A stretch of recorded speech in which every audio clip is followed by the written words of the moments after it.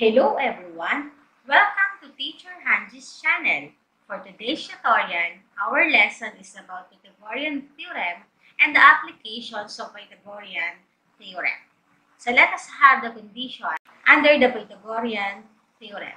In this theorem, it states that in a right triangle, the sum of the squares of the lengths of the legs is equal to the square of the length of the hypotenuse. So let us consider this triangle ABC, in which this triangle is a right triangle.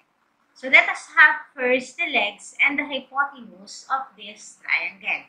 Remember that when we are asked for the legs of a right triangle, it is the legs in which right angles were included. So let's have here the side AB and side BC. Form a right angles here. Therefore, our leg are side AB and side BC, in which the longest side is what we call the hypotenuse of our right triangle, in which in Pythagorean Theorem, we can note these sides as small letters A, B, and C, in which A and B are the legs of the right triangle and C will be the hypotenuse of our right triangle. So let us have the following statement under the Pythagorean Theorem. Number 1, it states that the sum of the squares of the lengths of the legs. So we need to find the sum of the squares of these two legs. Therefore, we will have a square plus b square, in which this expression is equal to the square of the lengths of the hypotenuse. So in our figure, side AC is the hypotenuse of this triangle, or we simply have here small letter c. So it means that a square plus b square is equal to c square according to the Pythagorean theorem. So if you notice here, if the hypotenuse was missing, we may use this formula c square is equal to a square plus b square. But we can also find the missing length of the given length using the Pythagorean theorem formula, using another formula. For example, if side AB or side A here is missing, then we may use the formula A square is equal to C square minus B square. We simply get the difference between the square of the hypotenuse and the other leg given.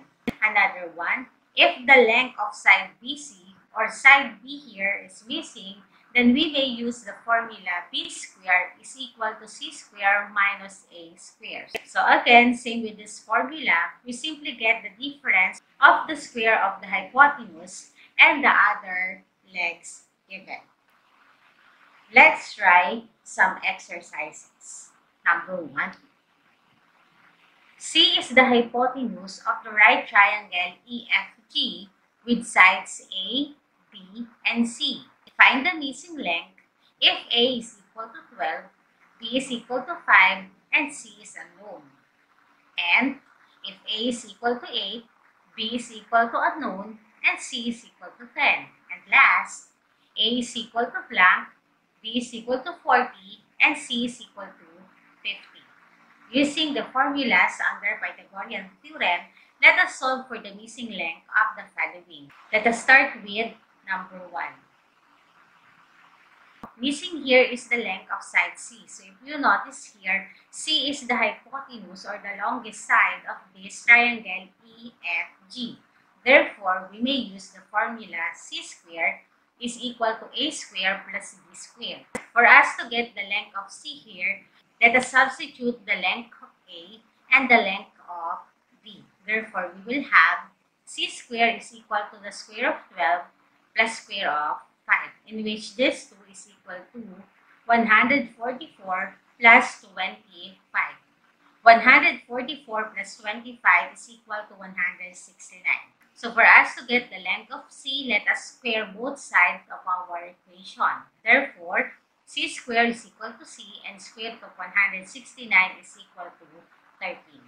Therefore, the length of side C here is equal to 13 units. Let's have example number 2. Given that A is equal to 8 and C is equal to 10, let us find the length of side B. So for this case, we are asked to find the length of our leg. Therefore, to get that, let us have this formula: p squared is equal to c squared minus a squared, in which we will simply subtract the square of the given leg and the square of the hypotenuse. So for us to get the length of side B here, let us substitute the length of side A and the length of side C here. Therefore, we will have p squared is equal to 10 squared minus 8 squared, in which this one is equal to 100 minus 64. 100 minus 64 is equal to 36. So again, for us to get the length of side B here, let us square both sides of our equation. Therefore, b squared is equal to b, and square root of 36 is equal to 6. Thus, the length of side B here is equal to 6 units. Let us have the third one, in which side A here is missing. When given B is equal to 40, C is equal to 50. So this time, another leg here is missing. Therefore, we may use the formula A squared is equal to C squared minus B squared. Same with example number 2. We simply find the difference between the square of our hypotenuse and the square of the length of our legs here. Therefore, let us substitute the length of side B and the length of side C here. Therefore, we will have A squared is equal to 50 squared minus 40 squared. And this 2 is equal to 2,500 minus 1,600. 2,500 minus 1,600 is equal to 900. Let us square both sides of our equation for us to find the length of side A. Therefore, square root of A squared is equal to A, and square root of 900 is equal to 30. Therefore, the length of side A here is equal to 30 units. Another examples that we may use the Pythagorean Theorem. Let's have this problem. Miss Green tells you that a right triangle has a hypotenuse of 13 and a leg of 5. She asks you to find the other leg of the triangle. What is your answer? So first, let us construct a right triangle in which the hypotenuse is equal to 13 and the leg is equal to 5. So this will be our right triangle in which the hypotenuse here is equal to 13 and the leg is equal to 5. So we are asked to find the missing length of the other leg. So if we are asked to find the length of side A here, then we may use the formula A squared is equal to C squared minus B squared, in which the length of our hypotenuse here is given and the other leg is also given. Therefore, let us simply find the difference of their squares. Substitute the lengths given here. Therefore, we will have A squared is equal to 13 squared minus 5 squared, in which this 2 is equal to 169 minus 25. 169 minus 25 is equal to 144. So again, to find the length of this side, let us square both sides of our equation. Therefore, square root of A squared is equal to A, and the square root of 144 is equal to 12. Therefore, A is equal to 12. Thus, the missing length of the other leg is 12. Let us have our last example. A 35-foot ladder is leaning against the side of the building and is positioned such that the base of the ladder is 21 feet from the base of the building. How far above the ground is the point where the ladder touches the building? So before we compute for the answer, let us have first the illustration of the ladder that leans against the wall. So let us consider this illustration. We have here this wall, and this is the ladder. According to the problem, this ladder is a 35-foot ladder. Therefore, the length of this one is equal to 35 feet.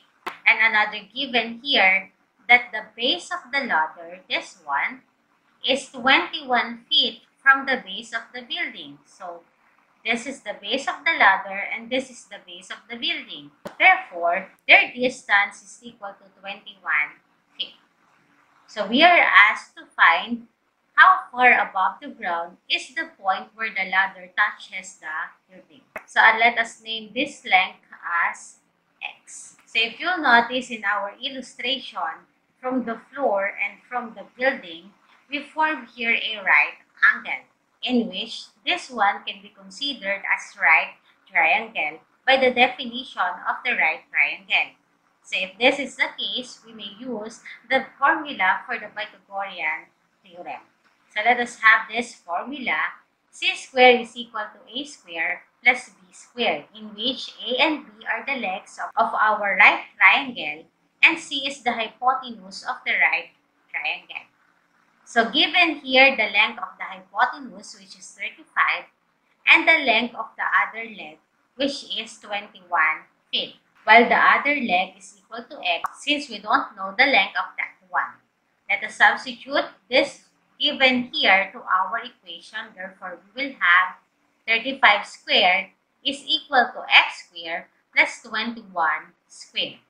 Let us find first the square of these two numbers. Therefore, we will have 1,225 is equal to x squared plus 441. Let us combine the like terms. Therefore, we will have x squared is equal to 1,225 minus 441. And the difference of the two is equal to 784. Let us square both sides. Therefore, we will have square root of x squared is equal to square root of 784, in which square root of x squared is equal to x, and the square root of 784 is equal to 28.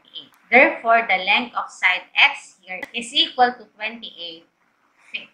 Then, the point where the ladder touches the building is 28 feet above the ground. And that will be the answer for this problem. So that is how we will deal with Pythagorean Theorem and the application of the Pythagorean Theorem. That's it for our tutorial. Thank you for watching. See you again in my next video. Bye!